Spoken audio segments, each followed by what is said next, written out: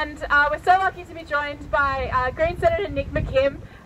Nick has been in Parliament negotiating around this bill, and he's come to give us a bit of an update of what's going on and speak to that. So thank you so much, Nick.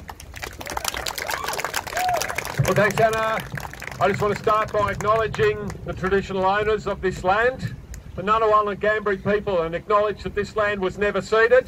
And until we have a treaty with Australia's First Peoples, we will still have significant unfinished business as a country.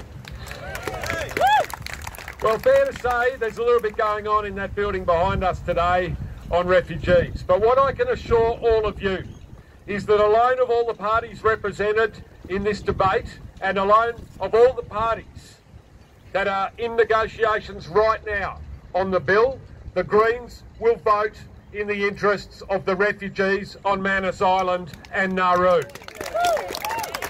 As we always do, we won't be caught up in the politics of fear.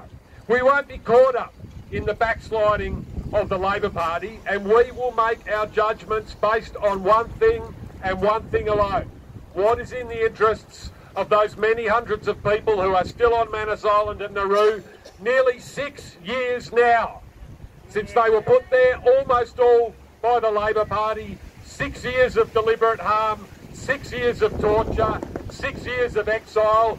Enough is enough.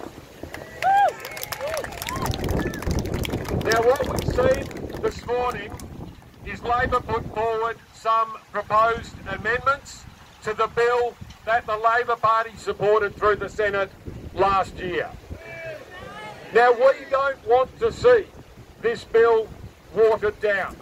So what we are doing right now is seeking advice from the refugee sector and seeking advice from lawyers, many of whom have actually worked on cases that have resulted in people being transferred from Manus or Nauru here to Australia on medical grounds. And the commitment I give you is we will not support a piece of legislation that makes it harder for people to get the medical treatment they need. We will require this legislation to make it easier for people to get the medical treatment that doctors are saying they so desperately need. Now, those negotiations are ongoing now, and where they will land in an hour or two, I cannot tell you as we stand here today. But what I do want to say to you guys is that coming out here today shows the depth of feeling in the community about this. And your simple presence here sends a strong message to the Labor Party and the Liberal Party that the Australian people are enough with politics being played around people's lives. They've had enough, and you've had enough, about politics being played with people's medical well-being.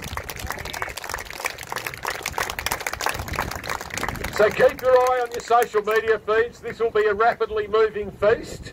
And I'm sorry, but I have to leave you now and take some further advice and go back in to our negotiations. But as I said, as I hope you all know, and as I hope the Australian Greens have demonstrated time after time, we won't get sucked in to the politics of this.